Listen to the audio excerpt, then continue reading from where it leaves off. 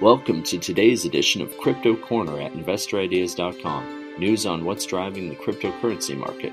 This podcast was sponsored by cryptocurrency payment technology Flip, a creation of FitPay Inc., a leading provider of cutting-edge payment technology and a subsidiary of NextID, traded on the NASDAQ under the ticker symbol NXTD. Learn more about how to order Flip at fliptopay.com.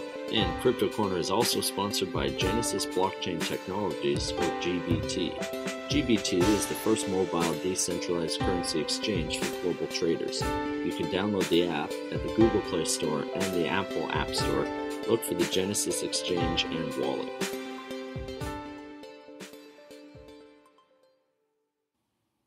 The crypto market reached its lowest point in 10 months over the weekend and remains so as we open the week with a total market capitalization of $195 billion US, according to data from CoinMarketCap. Ethereum has continued its downtrend and is trading at just $195, the first time it's been below $200 in over a year. Most of the top 100 coins listed by market capitalization are in the red. The U.S. Securities and Exchange Commission announced yesterday that it was suspending trading in the securities Bitcoin Tracker 1, ticker symbol CXBTF, and Ether Tracker 1, ticker symbol CETHF, until September 20th. The rationale for suspending the two exchange-traded notes, or ETNs, issued by Sweden's XBT provider was that there was a, quote, lack of current, consistent, and accurate information that resulted in confusion among market participants. Quoting from the announcement, the Commission is of the opinion that the public interest and the protection of investors require a suspension of trading in the securities of the above-quoted company, end quote. The Winklevoss brothers announced via Medium that their digital asset exchange Gemini was launching a stablecoin called the Gemini dollar. The coin, built on the Ethereum network, is pegged to the U.S. dollar and has approval from the New York State Department of Financial Services. From the press release, quote, "We are excited to bring the Gemini dollar to the market and provide a crucial link between the traditional banking system and the new rapidly growing crypto economy.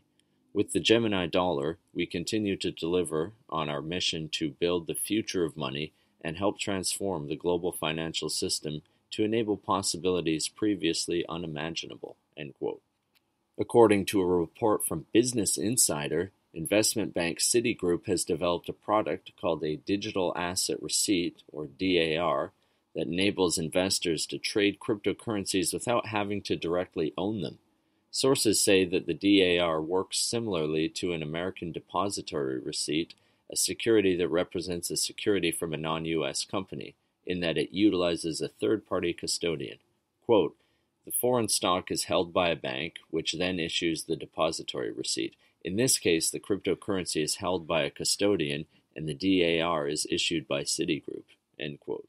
And the Australian Financial Review reports that Singapore crypto exchange giant KuCoin has invested $3 million Australian dollars into domestic exchange Bitcoin Australia.